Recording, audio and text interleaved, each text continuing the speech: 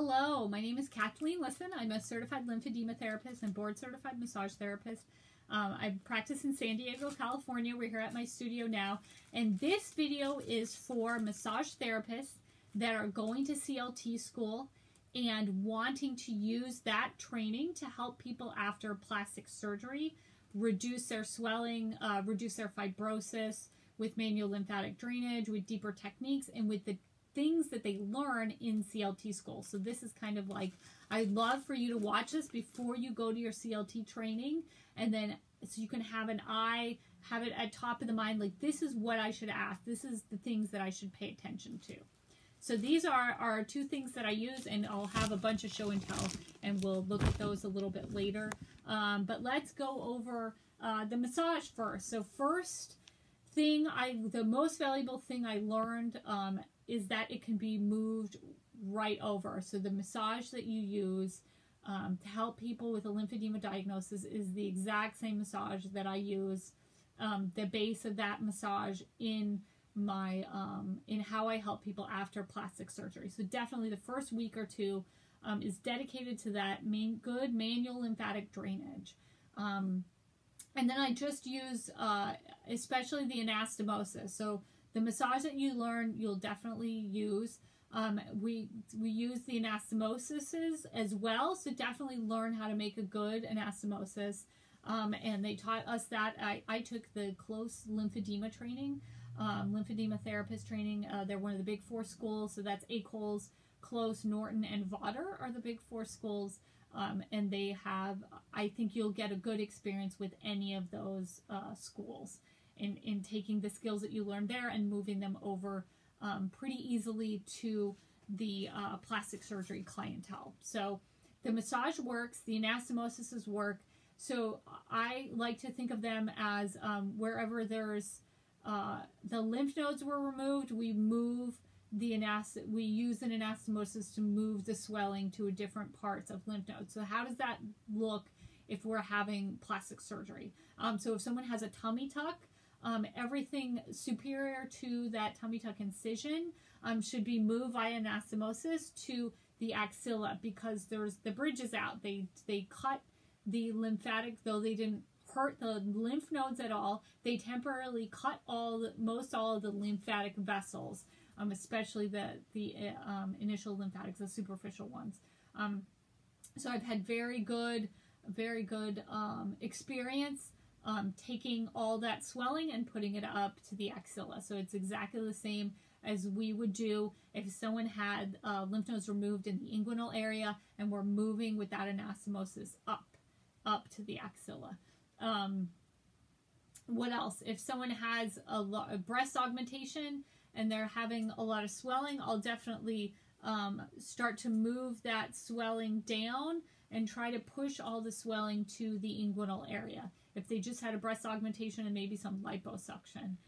So like that's what I would do definitely if I have someone after the reconstructive surgery and they had some liposuction, had a fat transfer, all of the lymphatic fluid I am directing to the inguinal ligament, even like up here where you would, if it's above the umbilicus, you know that would generally go up here. I would move it down to the inguinal ligament because we may have impaired lymph nodes here because of previous surgery or because of the current surgery. The lymph nodes, if they do have all their lymph nodes, they're working hard because they had some breast augmentation as well.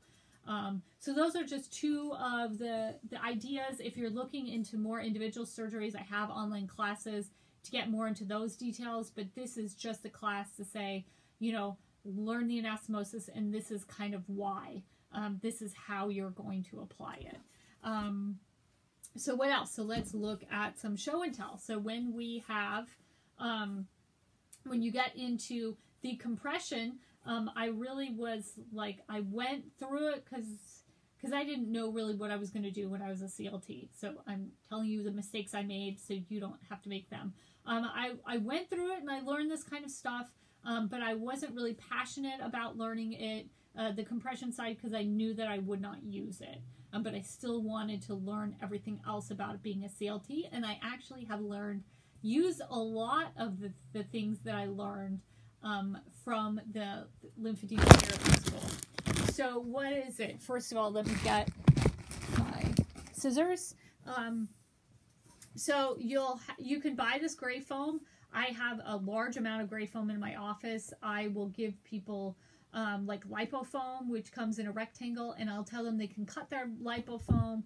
They can cut it into different shapes, and then if I have a piece of stubborn swelling that I want to really help, I'll take a gray foam and cut it and make a custom cut for the client. So this is one of the interesting things that even you'll learn, so make sure you pay attention to it, because this really helped me as well, is the idea of like mitering. I don't know what they call it, but I call mitering because it's like a miter saw. So you see how I'm cutting a little piece off. I'm cutting the edge off. Ideally, this will be not so good, but ideally it's at that 45-degree angle. So the foam is at an angle here. It's not straight up and down. This can really help clients who say, I have the foam, but it leaves an indent in my skin. So you can miter their foam like this. Teach them how, teach your clients, first of all, like that the foam doesn't have to be a rectangle. They can cut it to fit their body. Just because it came out of the machine as a rectangle, human beings are not rectangles. We learn how to custom cut our foams in CLT school, so you will be really, really familiar and comfortable with arts and crafts school. So we know that in between the foam and the skin should be stockinette. So I also have gotten just off of Amazon stockinette. You can get stockinette off of Amazon. You can get it off of some of the big websites. Some of the websites that sell a lot of things that I'll show you is, what is it? Compression Guru is a good one. They have good prices. Bandages Plus, Lymphedema Products. So there's several websites out there that will let you purchase the items, that will let clients purchase the items. So that's the foam. Definitely check out the foam, make foam your friend, and then once you get the idea that this is a tool that you can use, like the sky is really the limit.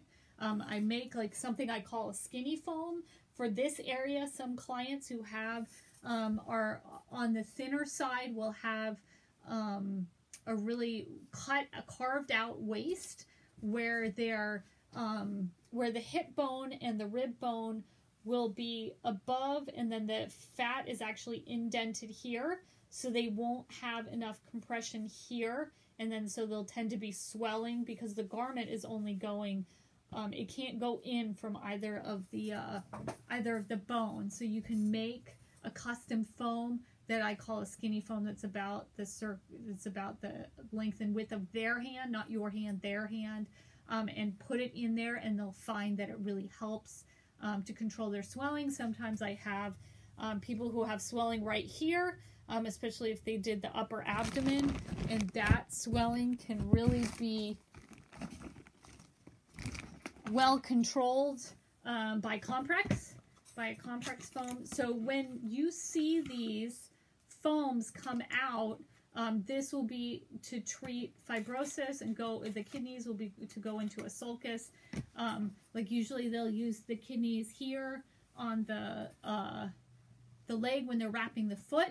Kind of get an idea, get your hands on the kidney and see like, where else could I put this? Could I put a kidney like right here? Could I put a kidney, could I cut a kidney? And that's it. The kidney, it doesn't have to be kidney shaped. It can be whatever shape you want it to be. Can I cut this piece of more intense foam than the gray foam and cut it and carve it and make it custom to my client? And again, everything, the foam has to have the stockinette as the barrier, just the same way as we moisturize the skin, we put a stockinette on, and then we're putting foam on, and then we're wrapping the bandage. Edema wear is another thing. Edema wear is for the legs. I can use it for the upper arms, that people are having trouble with compression after the arm liposuction, and that's something to pay attention to. See where they're showing you, when they're showing you the different products. Kind of get these ideas in your head. So this is like under the axilla.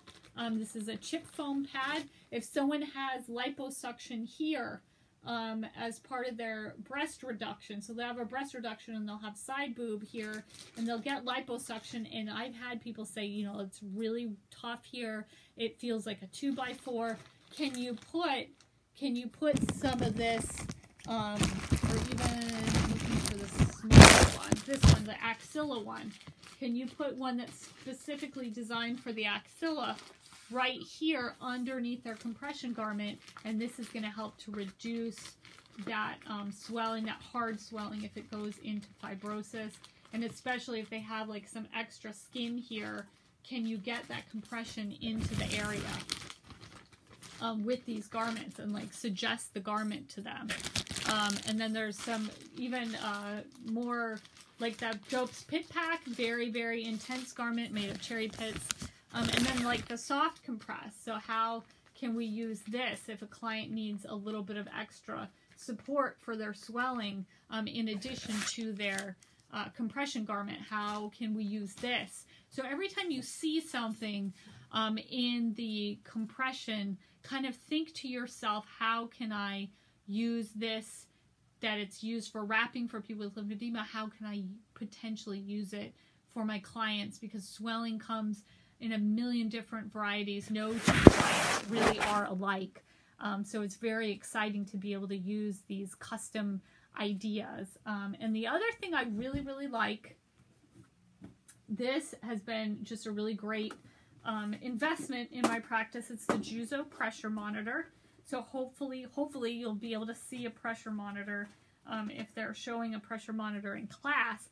So what this does is when they're wrapping, you can put it inside the wraps, and then it'll tell you in millimeters of mercury how intense the wrapping is on the leg.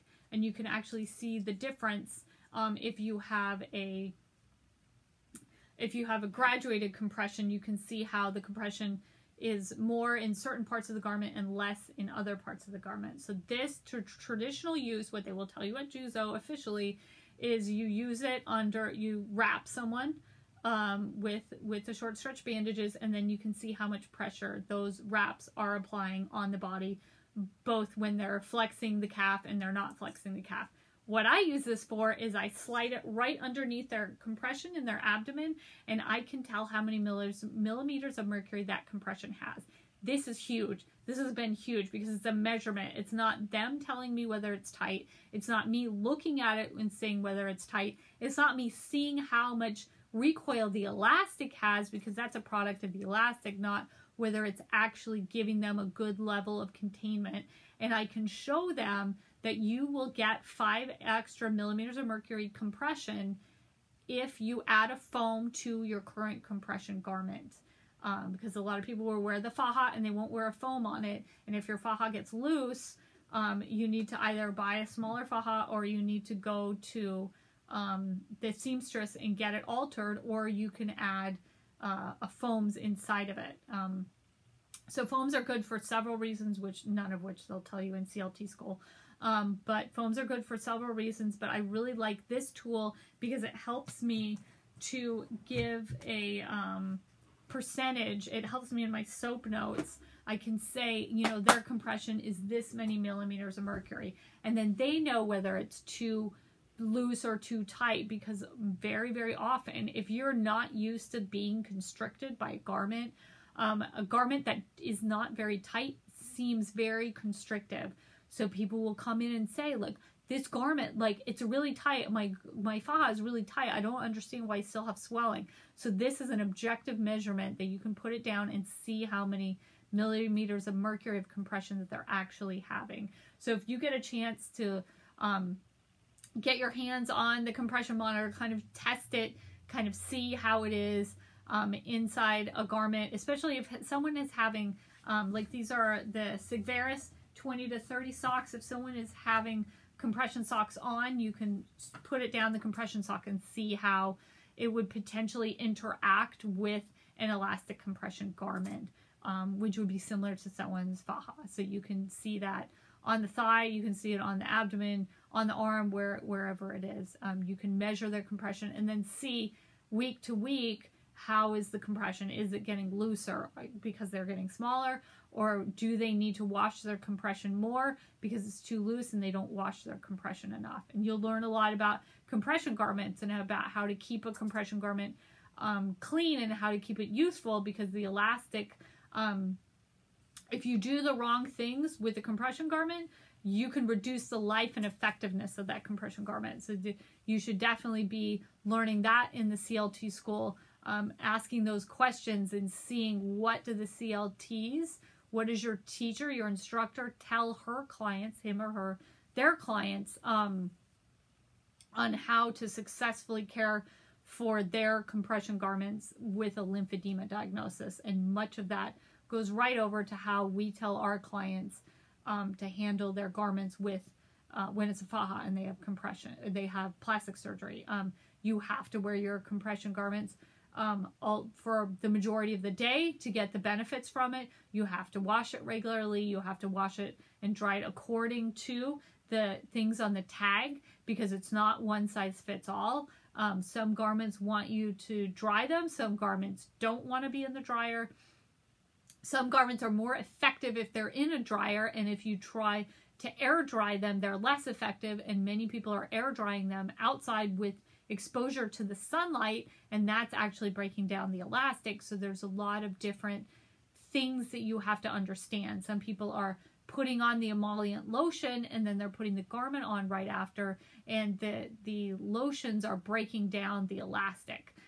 So all those things, it's good to have that information when you go to your CLT class, so you can give that information to your clients and be a better lymphatic drainage therapist, because not only do you know about the massage, but you know a little bit about the theories and ideas behind compression as well. So these are my tips.